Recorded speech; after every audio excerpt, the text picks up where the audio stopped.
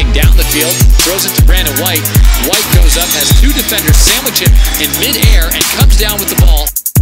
One play left for USD. Keith Williams drops back, rolling to his right, stays in the pocket, throws it deep. One-on-one coverage to Brandon White, and White catches it.